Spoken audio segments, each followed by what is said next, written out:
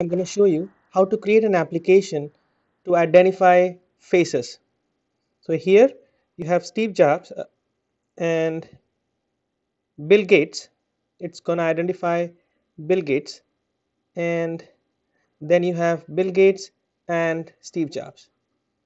So how to create an application which can identify the faces and then tag the names appropriately. Now there are a lot of use cases around this kind of an application wherein you can create it for employee sign in, or you can create it for restricting access from a security standpoint. So you have to pre-register employees and users so that you can identify their faces and do a next level of security. And let me show you how we created it. I'm going to walk you through the code as well in this video. So in order to identify the faces, what we're going to do is we're going to do register and capture face. So first of all, you have to register the face saying that, hey, this is the face which we are going to identify, and then train the model so that it understands whose face it belongs to. Next, we are going to do second, which is recognize the face. So once the face is registered and captured and the model is trained, then you recognize the face.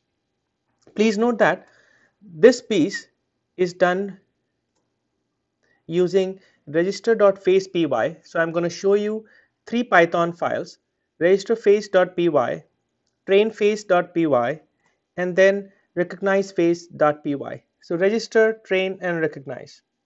Please note that the first piece is only going to be one time work. So you register it once.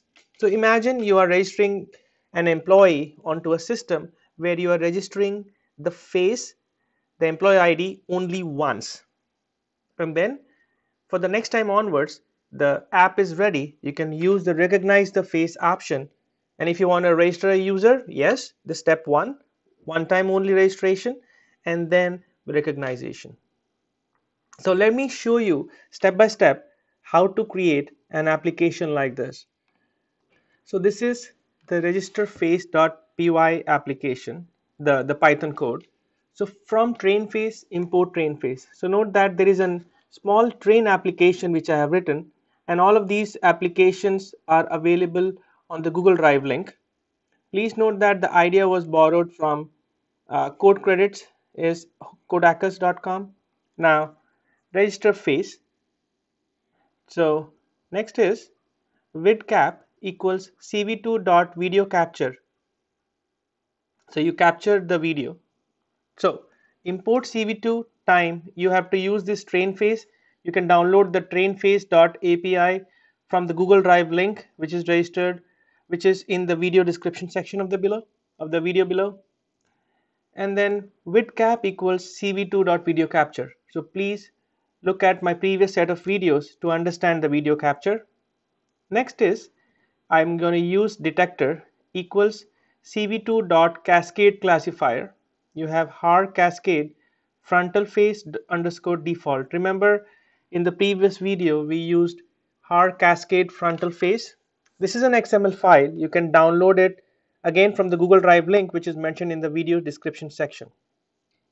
Next, you are going to say this is a capture face and train program, and just to sound cool, and then enter your ID. This ID is important because you would be entering the ID and identifying an employee.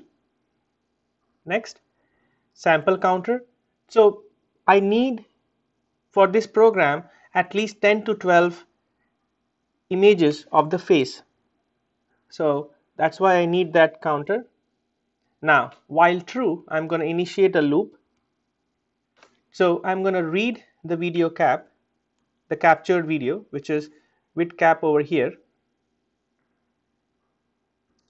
Next, gray. I'm going to convert that image into a grayscale. Again, how is it converted is in my previous set of videos. And please note that I used the previous set of videos to drive this application. So OpenCV video series from 1 to 10 is going to help you understand these codes. Next, again, faces equal to detector dot detect multiscale gray, and this is the same function which I used in the video set number 9, video number 9, to detect a face. Next, again, after the face is detected, you would get 4 integers: x, y, width and height. So for the face, you would get x coordinate, y coordinate, the width and the height of the face in the picture. So as you are capturing in the video, it is going to identify the face. Then cv2.rectangle, I'm going to create a rectangle on the face, time.sleep, and I'm going to use the sample counter, which is going to be only for 10 images or 11 images. Now time.sleep is you're going to sleep, you're going to wait for 0.5 millisecond or seconds, and then you can save it. Please note that the images are saved in a dataset folder. So wherever you are writing this or saving this code register face, you need to have a folder known as dataset. The folder structure is available on the Google Drive link as well if you want to take a look. And then finally I'm going to show the image. So all I'm doing is initiating a video, then using the HAR cascade, asking the user for an ID, and then I'm going to create a grayscale image, use the face detector using detect multiscale. I'm going to get x, y, w, width and height coordinates, and then I'm going to increment the counter from 0 to 11 or 10 to get 11 images, and then I'm going to write these images in the dataset folder, and then I would show the images. Next, I'm going to validate if it's collecting 10 samples only.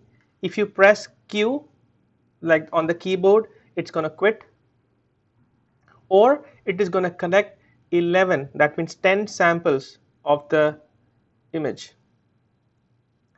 and then I'm going to release the video capture and destroy all windows. Now this is going to sleep. So all in this section I'm doing is capturing the video and saving those images in dataset user. I'm asking this program to wait for a minute or second and then train the model. So I'm going to use train face, and that is where you would need to have train face dot the Python file in the same folder as you have the register face.python. So basically what you're going to do is, for this application, you're going to download register face, train face and recognize face, all the files, 3 files together, and then kickstart the register face. Now let me quickly run this and show you. You're going to enter the ID here.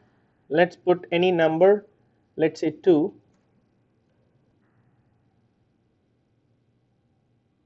And it captured 10 images, and it also created the training model, and you can see completed the train face.py. So now the model is trained, and the picture which I just showed you had an ID 2. Please don't worry about this. I already have trained the picture or the face for 12 and 15. So let me just do a recognize face real quick.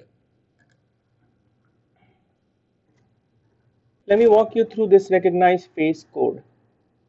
So you have recognizer equals cv2.face lbph face recognizer underscore create. Now there is a function in the cv2 library. So cv2.face.lbph face recognizer underscore create. So this is going to recognize the face.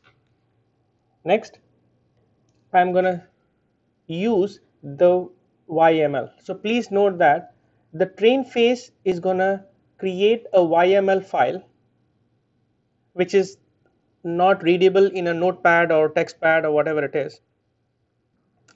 And then there is a folder known as trainer. So in the trainer folder, you have trainer.yml, and it's going to save the trained images in the YML folder in the directory structure. Please note that you can look at the directory structure in the Google Drive link, which is mentioned in the video description section of the video below. Next, I'm going to use cascade path. So cascade path is going to be hard cascade, and then I'm going to use face cascade. It's a very similar thing. I can rewrite this entire thing. So face cascade, very similar to what we have done in the register phase. Next is I'm going to capture the video. So similar to what we did earlier, font. This font is initialized for the name which will come in on the left bottom left side of the rectangle. And then I'm going to initiate a loop. So I'm going to read the image from the video capture, and then I'm going to convert this image in the grayscale. Again, just a repetition here. Please refer to the previous set of OpenCV do-it-yourself videos in order to understand these small little things which I have covered in those videos. Next, I'm going to use the face cascade detector detect multiscale, which is being used in the previous set of videos as well. Now, the output of the faces is x, y, width and height coordinates, and based on that I'm going to create a rectangle to cover the face. So in the video, whatever the face is being captured, I'm just covering that. Now I'm going to compare those images with what I have in the YML file. So recognizer.predict the grayscale of y and x. Please note that using the recognizer, which is this one, I am trying to compare the image which is being captured in this program versus the registered YML images already. So the images which have been registered already are now being captured and compared. If I have a match, then I know that this is the person. Next, I'm going to say if ID is 12. So in the initial phases, when I compared or when I trained for Steve Jobs, I had used ID 12, and therefore I'm just going to hard code it. You can create a table or in a database and then get the IDs as well, doesn't matter. But for now I'm using ID equal to 12 is Steve Jobs. If ID is 15, then it's Bill Gates, else unknown. So Steve Jobs or Bill Gates, and other than that I don't know the person, obviously, because we just have two people here where we are doing the facial recognition. I repeat quickly on this program. So import cv2 numpy. Next, recognizer, you have cv2.face.lbph face recognizer create. Recognizer.read the YML file from the trainer folder. Next, you will have the hard cascade frontal face, which we have been using in the last few videos. Initialize the camera, initialize the fonts, got the image converted into grayscale. Next, we are going to detect what is being currently recorded in the image or the video. And then we are going to create a predictor and compare the image which is captured in the video now versus what we have in the YML. Next, we are going to do a very hard coding thing just to make sure that we get the names. So if ID is equal to 12, show Steve Jobs. If ID equal to 15, show Bill Gates, else unknown. And then finally, you want to put text.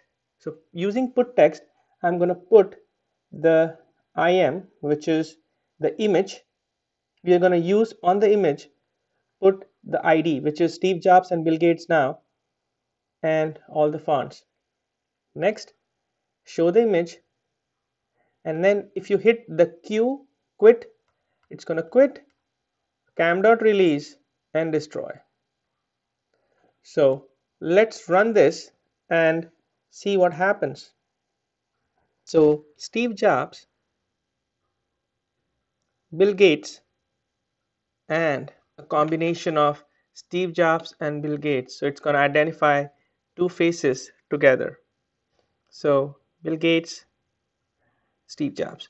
So please feel free to download these files and use it, enhance the application. In the next set of videos, we are going to see how we can use Microsoft Azure Cognitive API to do the facial recognition, and we don't have to write so much of a code and do all the trainings ourselves. It will be all based on APIs. I hope this is helpful. Thank you for watching.